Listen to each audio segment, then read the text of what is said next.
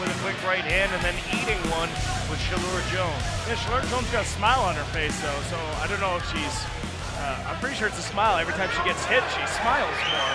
I knew she was crazy.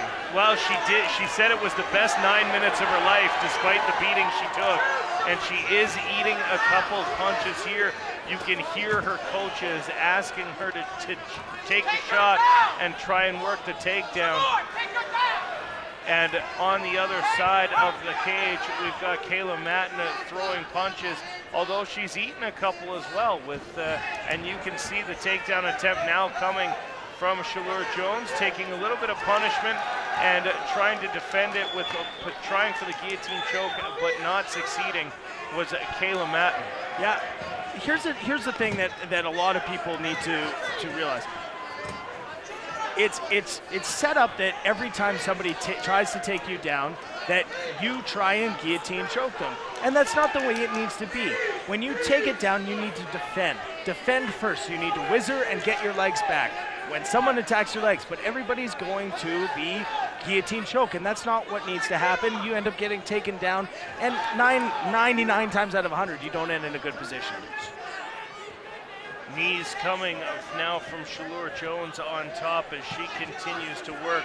A minute and a half left in round number 1, trying to push Kayla Matton's arm across her own neck. Matton is secure, gets out of that, but again, a lot of work from on top, elbows and knees coming from Chaleur Jones to Kayla Matton. And keeping busy and making an impression for the judges. You see a judge right there outside of the cage staring down at the action, and Chaleur Jones staying busy on top. We have only got a minute left. Again, only 3-minute rounds in the amateur go. So as we look at our featurefights.ca clock there, we can see that it takes a very short time to be able to make an impression to the judges. And again, more strikes coming from everywhere to everywhere from Chaleur Jones. Kayla Matton trying to create some space underneath, but has been unable to do so thus far. Although it looks like she may get into a half guard here. Tried to get around. And Chaleur Jones, very nice to dogfight back into side control and continue to do damage from there with just 25 seconds remaining in round number 1. This is a very much improved Chaleur Jones. Yeah, and the one thing that she's doing is she's throwing all of her effort into these elbows and these punches. Now my concern is that because you're not going to be able to end the fight with elbows to the leg, or you at least hope that they're not able to end the fight that way, you end up wasting a lot of energy putting that much in there. As we get set for round number 2 here in our 3rd fight of the night at the Hard Knocks Fighting Championship number 22, live from the Century Casino in Calgary, Alberta, and big punches being thrown now by Matton, but again, Jones just keeps coming forward. Yeah, and because she's not afraid of these punches, she's able to come in from a lot closer up to get these takedowns, and securing another good takedown, but again to the guillotine choke, and trying to work it is Kayla Matton from MMA University, but slipping out is Chaleur Jones, and now she's on top in a dominant position. Jones works her way towards side control, but Matton doing a nice job of getting the guard back on.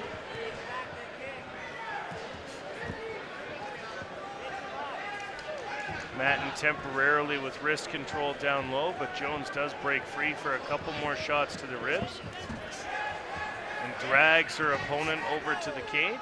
And putting that head up against the cage to prevent the ability to wall walk, it also gives you so that you can push into your opponent, and your opponent now can't go anywhere. So when you hit your opponent, there's no space. They just go up against that cage, makes your striking even, especially more dynamic.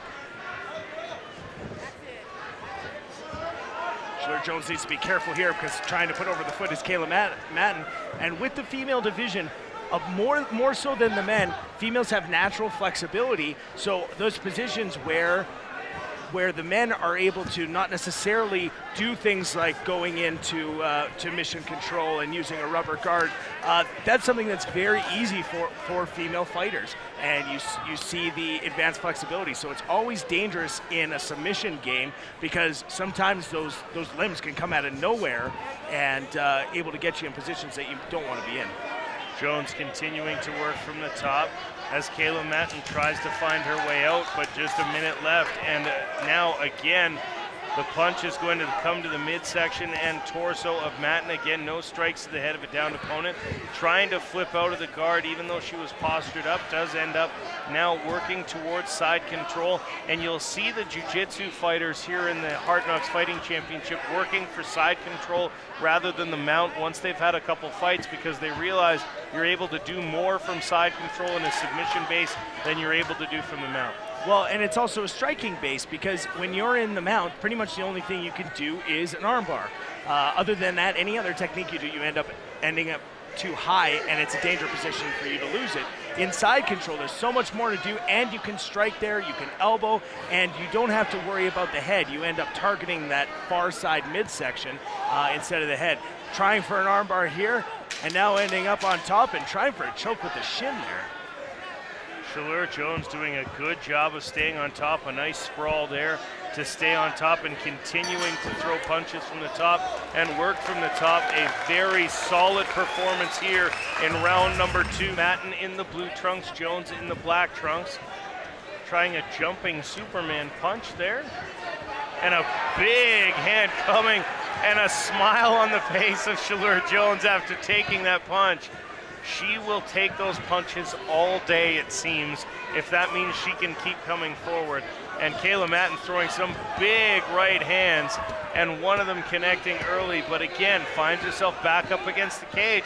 And once they've gotten this close, it's been Chaleur Jones's fight.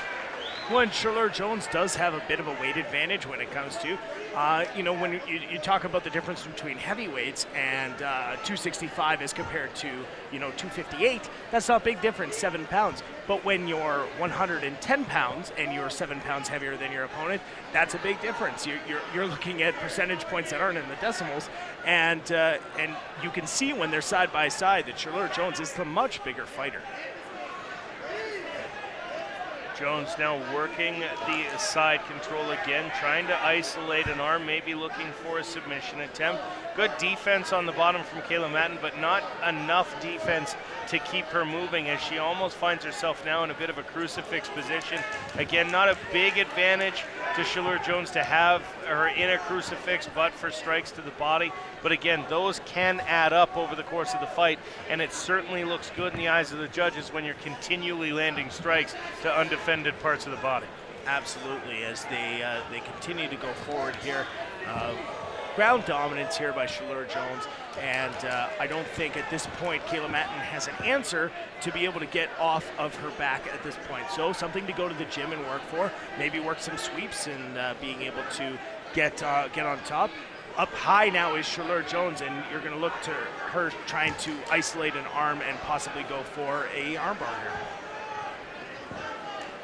Well, knowing that the time she spent in the gym, Jones is probably looking for a finish here so that she can get that finish. But again, with 45 seconds left in round number 3, Kayla Matton really, at this point, lying down and not doing much in the way of, I'm not going to say she's not intelligently defending, but she's certainly not making any moves to advance her position and change her fate here on the bottom of this fight. Yeah, and credit to Chaleur Jones here for being able to be in such good control. We're down to our last couple seconds in the fight, and there's the 10-second clock. And it looks like Chaleur Jones, again, barring any odd decisions here, should take the victory in this one, as she controlled all 3 rounds, continuing to land elbows and being busy.